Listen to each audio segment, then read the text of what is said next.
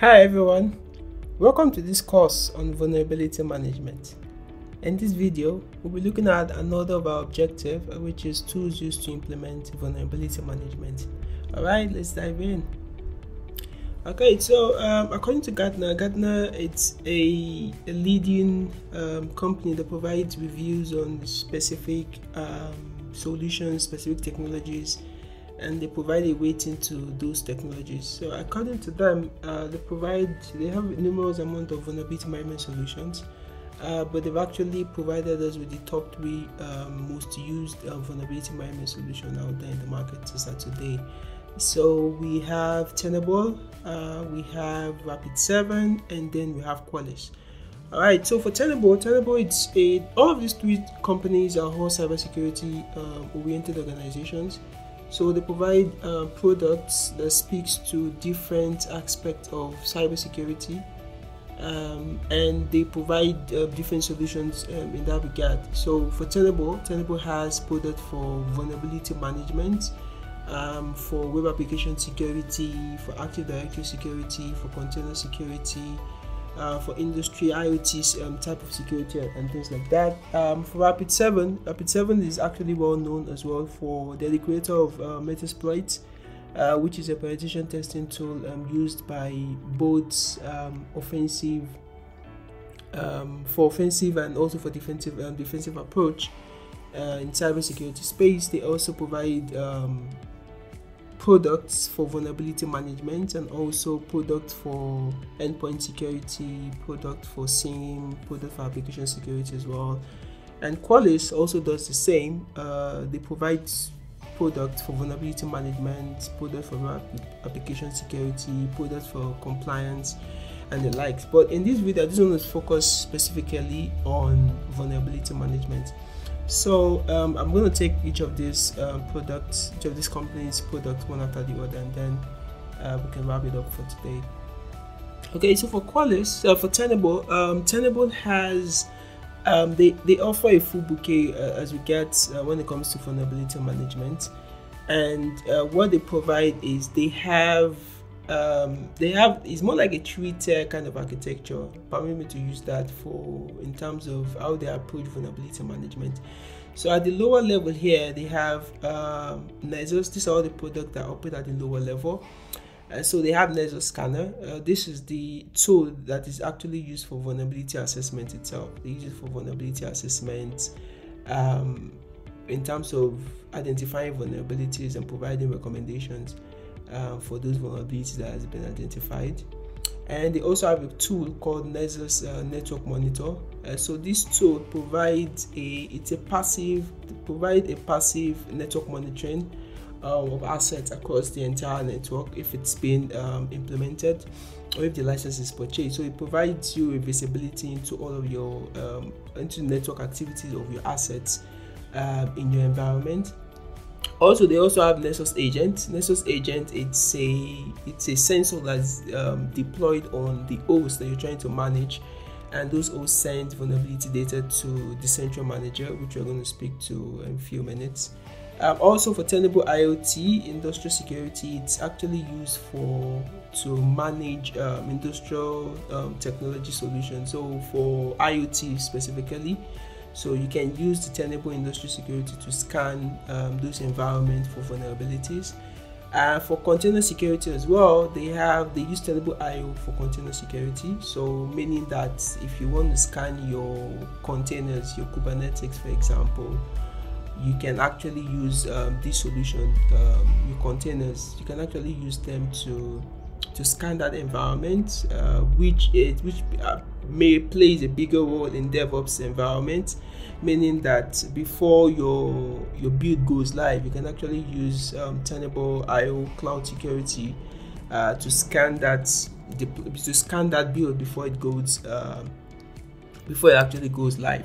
Then for Tenable IO PCI DSS is actually used in the compliance space to ensure that your devices are compliant with PCI DSS, especially if you operate in the payment industry.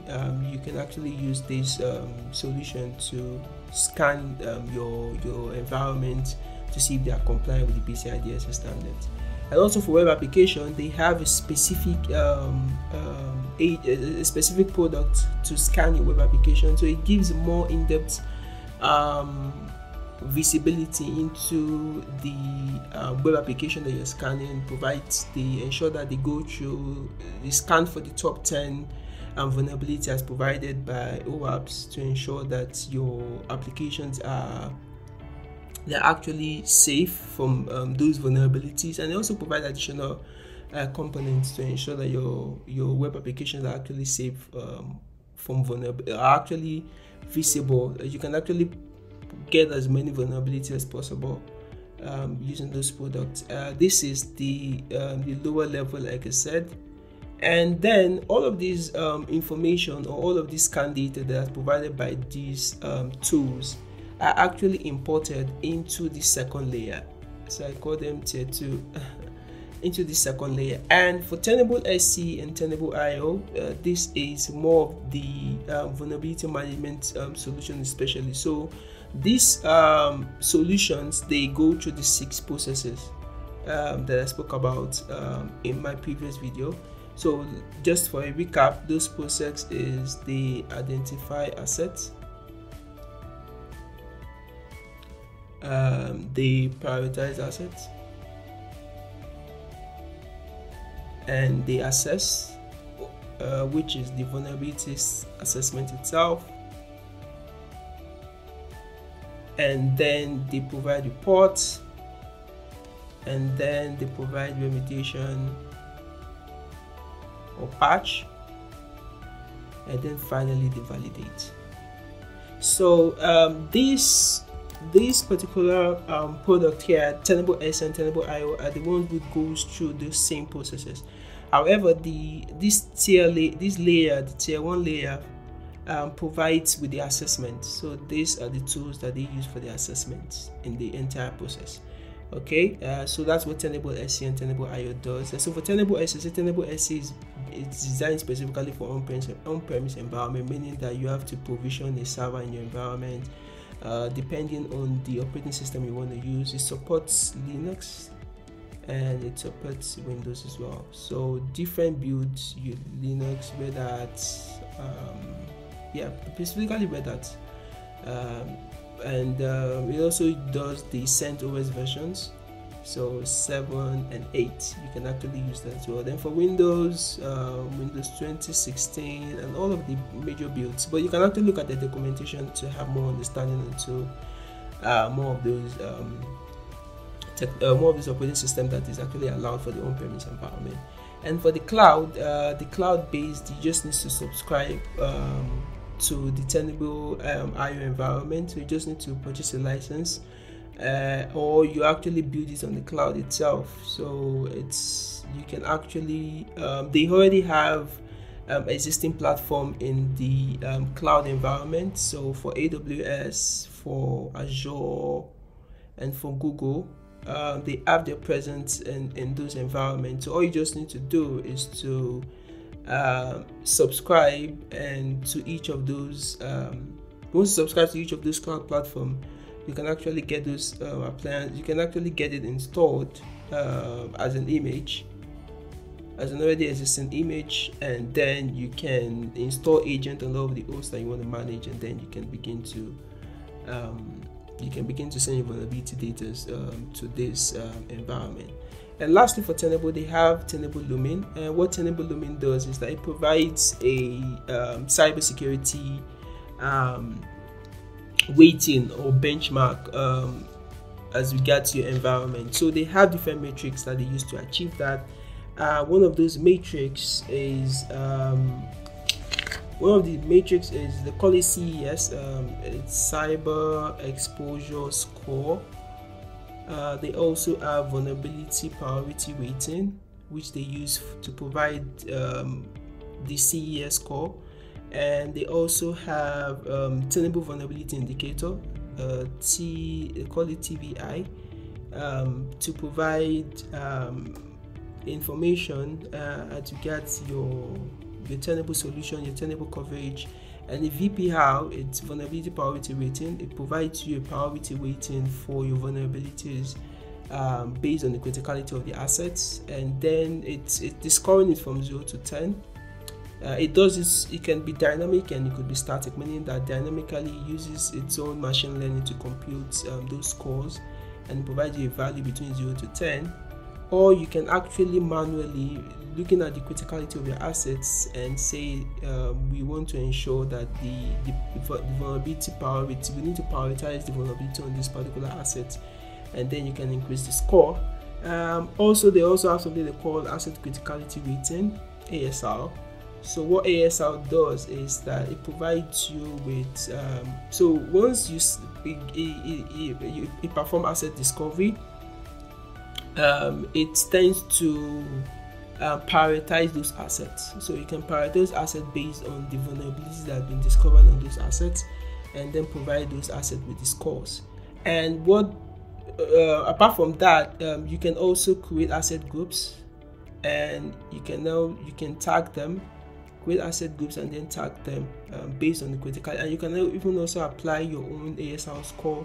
So like I said, the ASR score could be dynamic as well, or it could be manual. You can actually impute your own manual score based on the criticality of that particular asset. So all of these values, the VPR, the TV high, and the ASR, they compute together. They have a scoring mechanism to provide you with the CES score. So the CES is the cyber exposure. It's called the cyber exposure score, which is between the rate of 0 to 1,000. So meaning that the lower your value, the better secure that your environment is. So most Tenable usually prefer that you have this as an add-on to your security bouquet, so that you can see your exposure, how exposed your environment is based on this CES score. So looking at how you manage your vulnerability management using the existing tools, you can actually know where you are in terms of your cybersecurity safety, looking at the score provided using the metrics they have in their environment. Okay, so for additional information, you can just visit the website Tenable. I've actually included the website here, tenable.com, and you can have more visibility and more to all of their products, and then you can actually take it up from there. Okay, so let me move now to Qualys. I said Qualys provide different cybersecurity solutions in different spaces. They had for endpoint security, they have for compliance as well, they have for vulnerability management as well, they have for web security as well, and other numerous solutions that they provide. Also asset management as well. They also provide subscription for asset management. So for Qualys provide the services, especially in vulnerability management space. It could be cloud subscription. These are two ways you can actually get involved: cloud subscription and physical or virtual appliances. So for the cloud subscription, what you just need to do is to subscribe to the Qualys cloud platform, and depending on the solution you want to purchase. So for us, we're looking at VMDR, which is vulnerability management detection and response. So this solution offers 4 modules. So the asset inventory provides you with how you can do your asset inventory for all of your assets in your environment. It speaks to it cut across different space, so containers, mobile, IoT, OT. So it does a full asset inventory on all of your assets in your environment, and it tends to provide you with more information as regards to assets in terms of the build, in terms of the memory of those assets, in terms of the storage space of those assets, and things like that. So it's actually very comprehensive in terms of this assets inventory. Then for vulnerability and configuration assessment, this is where you can actually run scan.